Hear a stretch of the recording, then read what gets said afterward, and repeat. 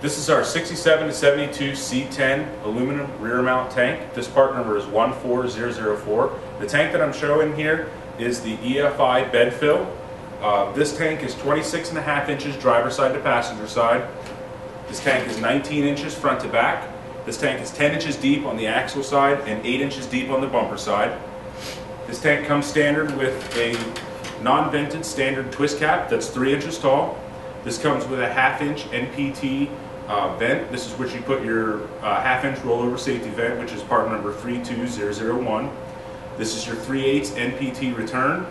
This is a 5-bolt sending unit flange. You could put any 0 to 90 ohm sending unit that'll match the 67 to 72s. This is our in-tank EFI system. It's got a 12-bolt screw. This has got a 3/8 NPT pickup and your 12-volt electrical connections. You also have a 3/8 NPT drain on the bottom.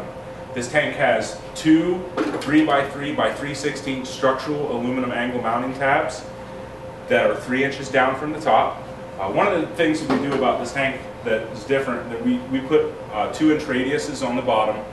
That way when it's installed it gives it a nice smooth look. You've got a taper to it so you don't see a square cornered box hanging below the bumper. This tank has 3 baffles in it.